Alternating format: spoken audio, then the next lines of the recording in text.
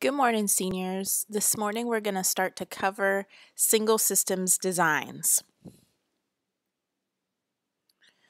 So what is a single systems design? It's much different than what we did in Social Work 360. And I think you all will find it much easier to use as students and as practitioners when you graduate. So sometimes single systems designs are called single subjects design or case study design. Those two terms that I just referred to, sometimes we think of them as kind of old-fashioned ways to refer to a single systems design. So when you look at publications and research articles, sometimes you'll see these terms interchangeably used, but they all refer to the same thing. What it does is it provides data regarding intervention effectiveness. So it allows you to track the impact of an intervention or interventions over time with one client system. It's very practitioner friendly and practitioner oriented. So that means that it's very easy to use in your office, at your agencies, and you don't need to purchase fancy software that's very expensive in order to evaluate your practice.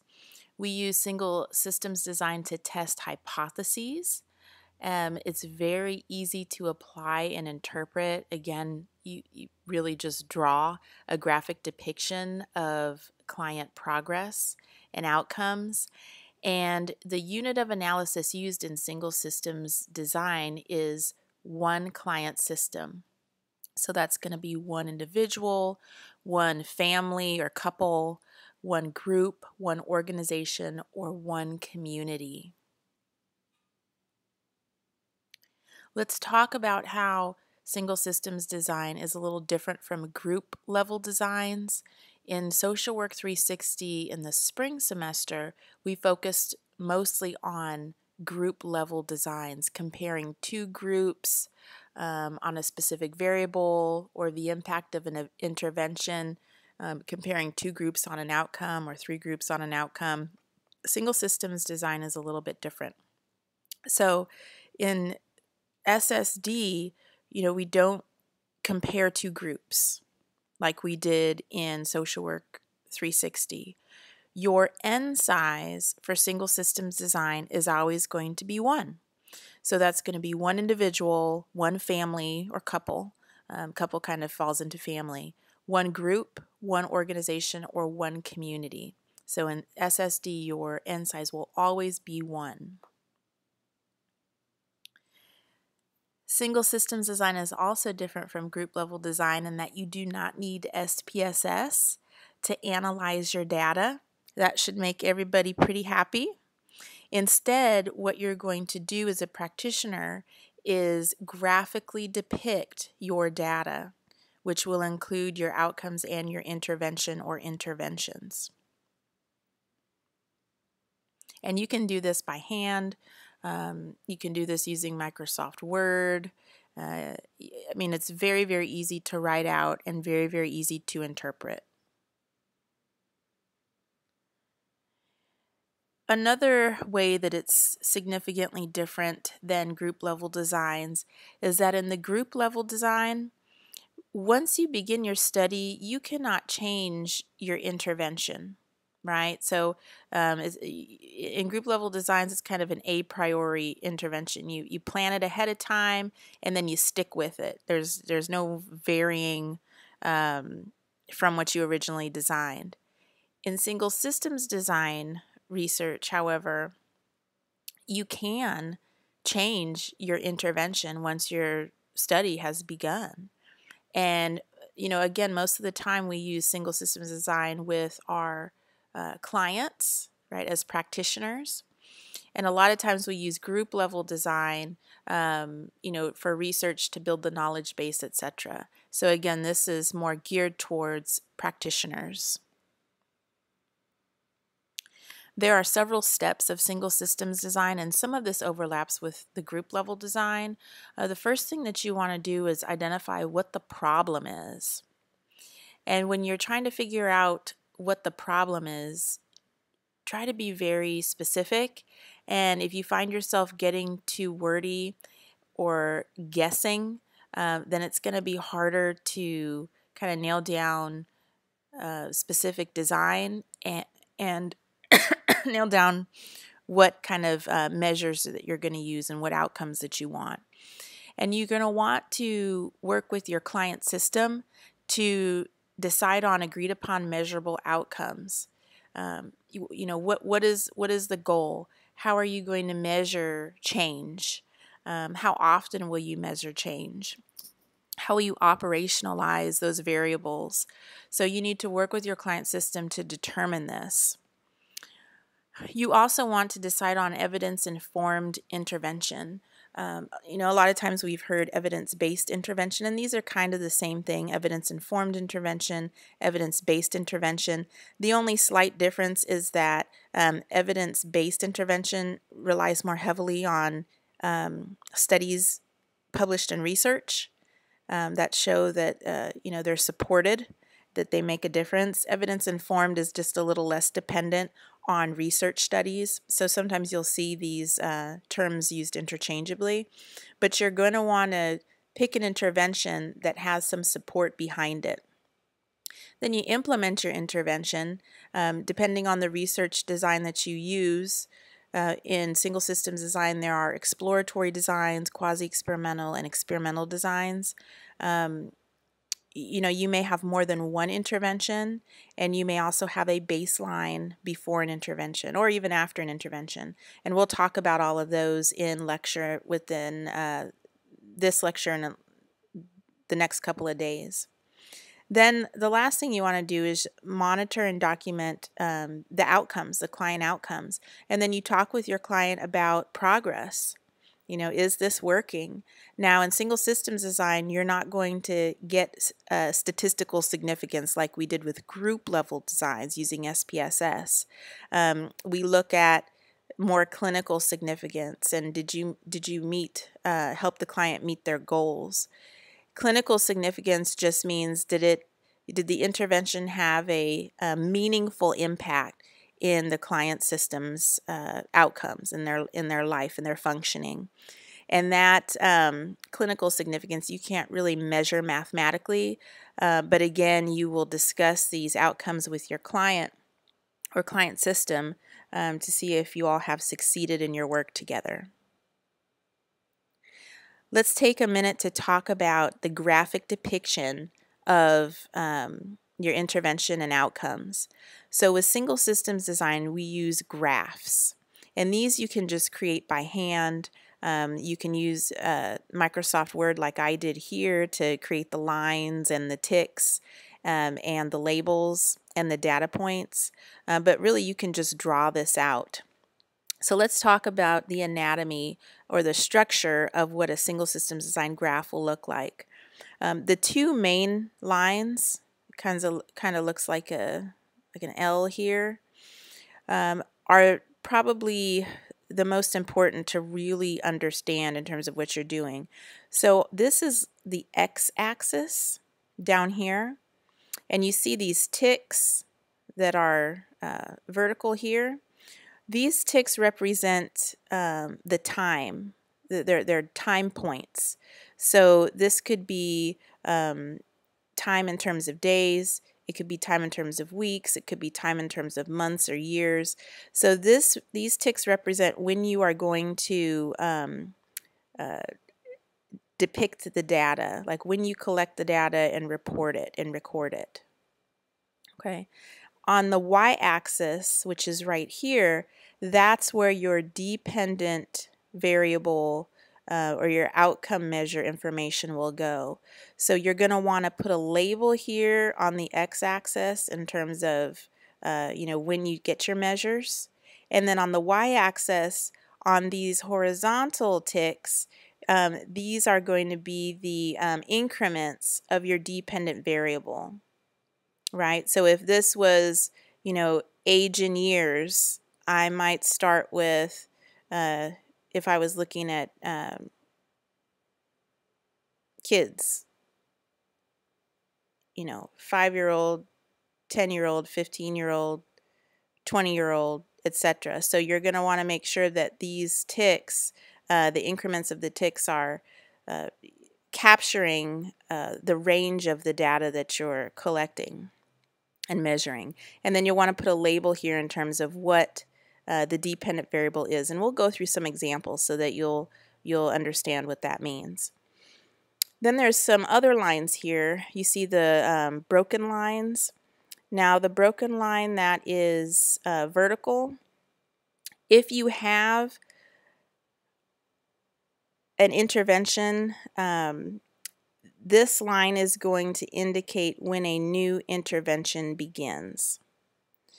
And again, there are a lot of different types of single systems designs: exploratory, quasi-experimental, and explanatory. So we'll go over what those can look like. But in general, this vertical line designates the start of a new intervention.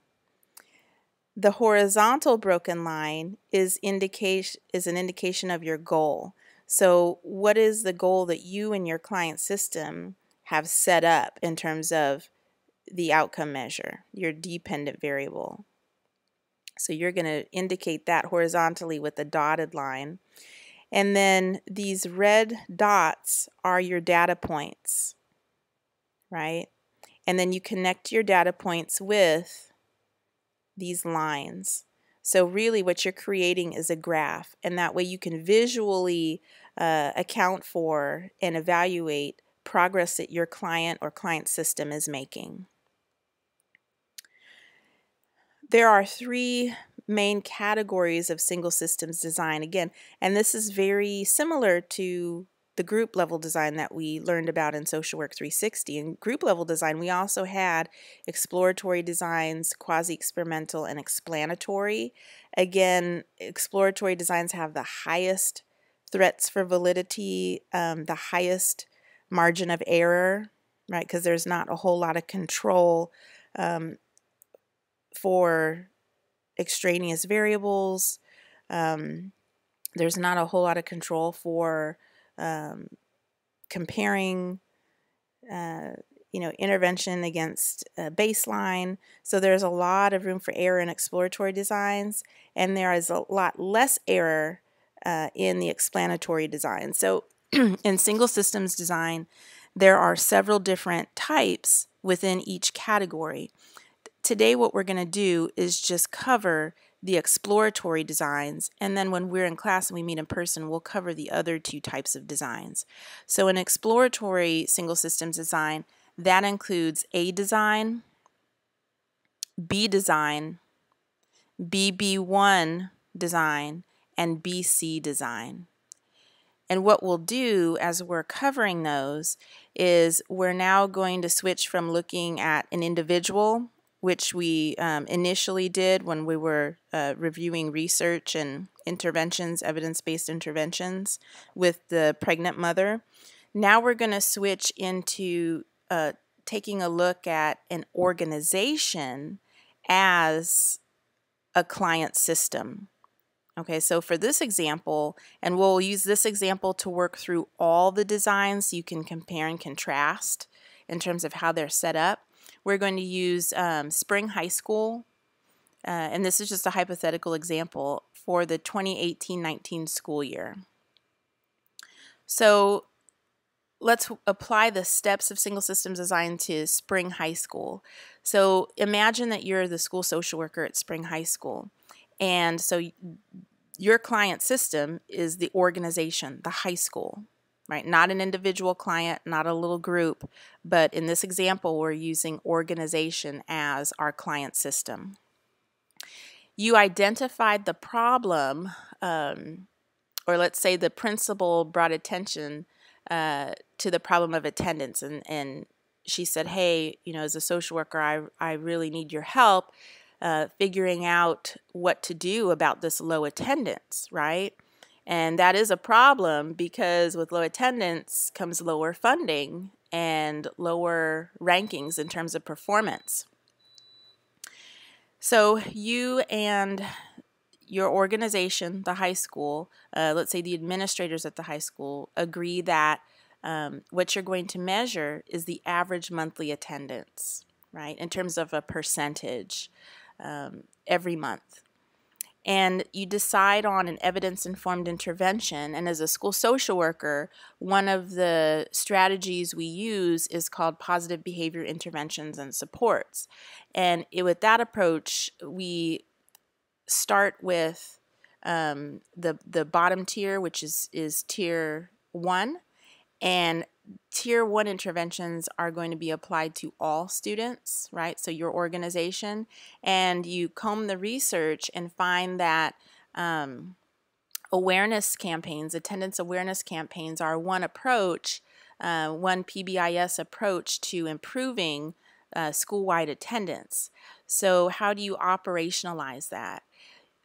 You came up with an idea that let's say the Student Media Club is going to record or write a 30-second PSA, which they will implement every Monday morning during morning announcements, right? So it's a 30-second PSA created by your student school media club.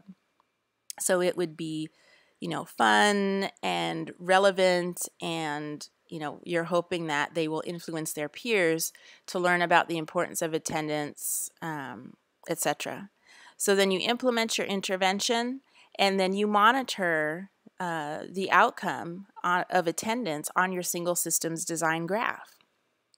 Now, like I said, there are 4 types of exploratory designs. So let's walk through this example with all the different types.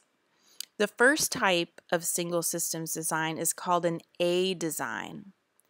A design answers the question, does a problem exist? So for this example, maybe your principal came to you and said, oh, I think attendance is a problem here. Now, normally they would have the data to back it up, but let's just say hypothetically, the principal said, oh, I think there's a problem. So what you would do is you would measure that. The A design is often referred to as the baseline design. So you'll get a baseline to determine if attendance is really a problem. Now, it's important when you're taking your measures, especially with baseline, to try to make sure that you get at least 3 data points. In every discipline, in physics, in mathematics, in social science, in the hard physical sciences, we aim to collect at least 3 data points to establish there's a problem. Therefore, I wouldn't just look at September's average monthly attendance, because that doesn't tell me about any trends, right? It may be a bad month or it may be a good month for attendance. If I take 2 months of attendance, September and October only, and they were both pretty low in terms of percent of monthly attendance, I might say, well, that's kind of a coincidence. But if I have 3 data points, that indicates a trend, and that's usually the minimum number of data points that we need in order to establish that there's a trend or a problem. So with the A design, there is no intervention, right? A just designates baseline. And we're just simply looking at if there's a problem with attendance. And remember, down here on the x-axis, I have my time, right, that I'm taking my measures and reporting them. And then over here, my dependent variable is percent attendance, right, the average, the mean. So I have intervals of my ticks, about 10, in intervals of 10. The reason I don't start with 0 in terms of school-wide attendance is that it's unlikely that any monthly attendance will be 0, that 0 students will show up on average a month.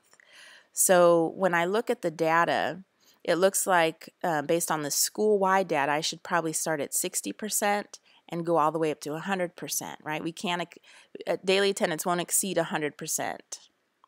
We won't have more students attending than are enrolled in the school, right? So you have to think about what's feasible in terms of your ticks here and your labels, and then try to create equally distant intervals between those ticks. Okay, so let's say these are our results. So the goal is 90% average monthly attendance. And then here, what we do, and we can get these records from the school computer system and run a report, and then we depict it here on our graph. It looks like September, we had about 70% attendance, October, maybe 73, and November, we had back down to maybe 71% attendance. So if you look at this graph, would you say that that attendance is a problem? Does a problem exist with attendance? I would say yes, right? And again, based on our goal for school-wide attendance, we see a big gap here. And so this tells us that we have some work to do, right?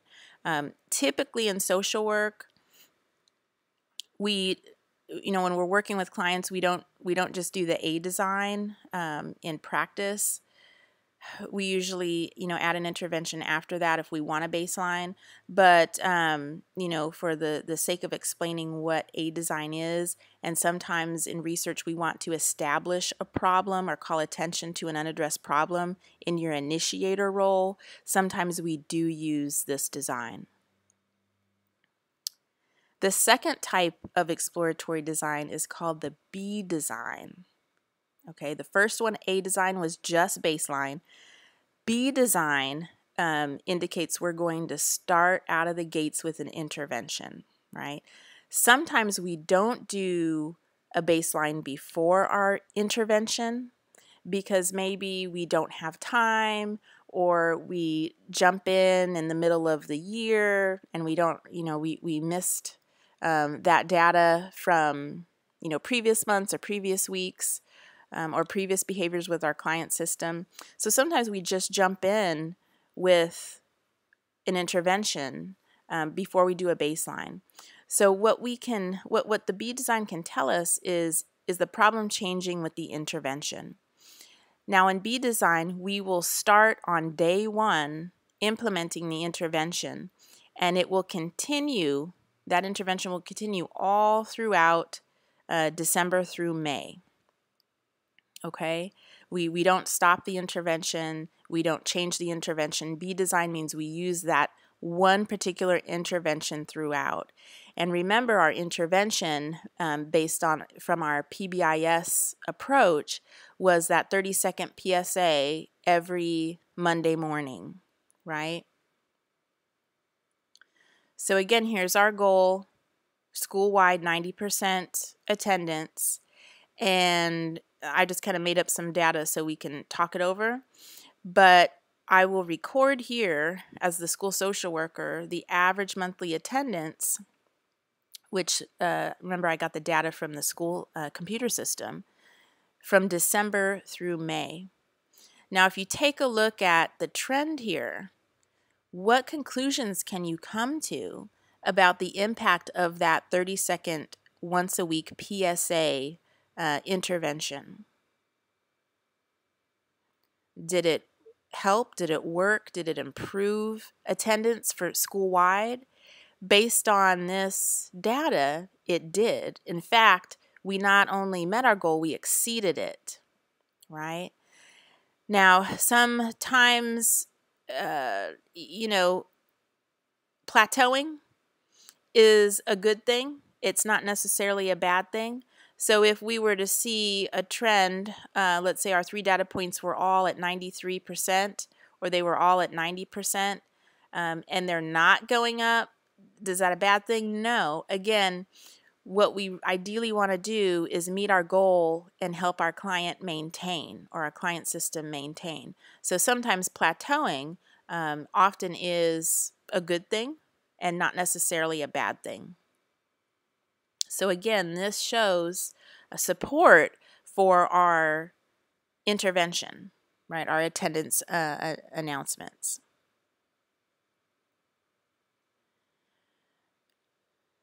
The third type of exploratory single systems design is what we call BB1, okay? And BB1 is a little more complex than B design. So this is adding something, a component to it. So this answers the question, is change associated with a variation of intervention? What that means is we start out using the 30-second PSA school-wide announcements, right, in December. Those school-wide announcements that are 30 seconds every Monday continue in January and February. However, this vertical line indicates a change in our initial intervention. Now, B1 means it's the same intervention. It's that public service announcement that the media club has designed. But the B1 indicates either a change in intensity or frequency of our initial intervention. Again, B1 indicates that the original intervention has changed in terms of either frequency or intensity. And that's very important to remember. And this line shows us when that change occurred. So what might B1 be in terms of our example with the spring high school? Well, remember, our original intervention was 30-second PSA every Monday. If I wanted to change B1, our intervention, to increase in frequency, then instead of just Monday mornings, I might have the PSA Monday, Wednesdays, and Fridays for 30 seconds. Right? That would be a change in frequency. If I wanted to change it in terms of intensity, then I might have our original 30-second PSA become a 2-minute PSA with music and, all the bells and whistles to kind of jump up the intensity of that Monday morning PSA, right? So again, B1 means you change either the frequency or intensity of your original intervention. So let's look at this hypothetical data. What this tells us is that we didn't see much change just using the 30-second PSA every Monday morning. But when we changed it to, let's say the frequency was increased Monday, Wednesday, Friday, then that really started to make a difference. So when we look at the left side of this line compared to the right side, what this data tells us is that having the PSA more regularly Monday, Wednesday, Friday in terms of increasing frequency was more effective at impacting average monthly attendance than just having the Monday morning PSA announcement. Right? So then we can make some recommendations after we are done with our study to the administration about how to maintain this.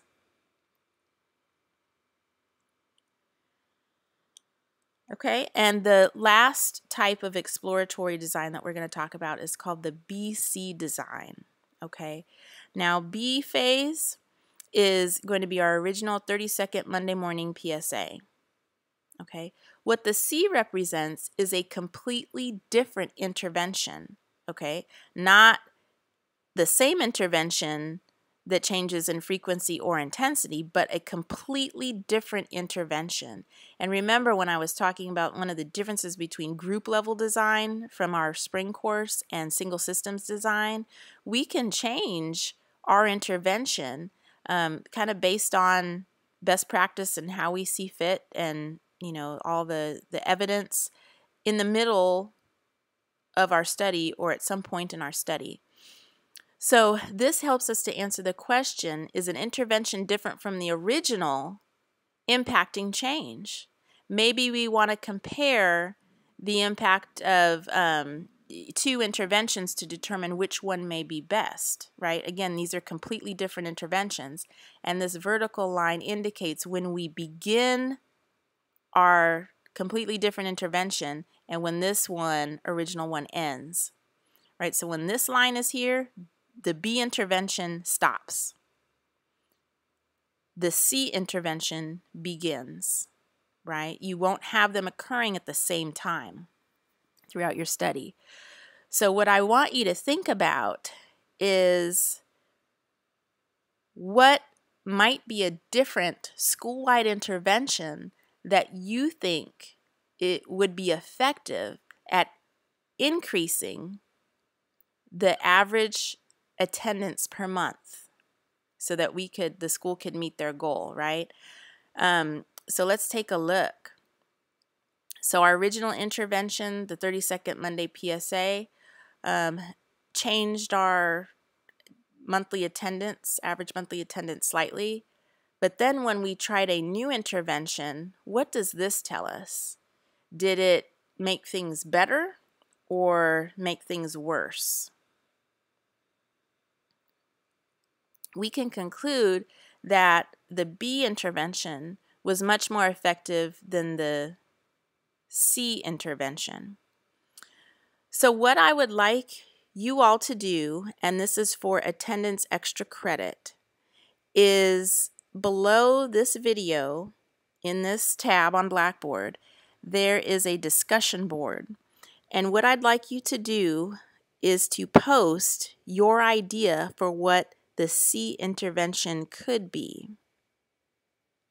This post must be done by 8:50 on Friday this week in order to get your attendance extra credit point. This is our second attendance extra credit point. Again, this is to reward people who are viewing this lecture online, and in order to get that extra attendance point, that extra credit point, you'll need to indicate on the discussion board what you think the C phase intervention would be. Again, remember, C is completely different than this one. It cannot be a public service announcement.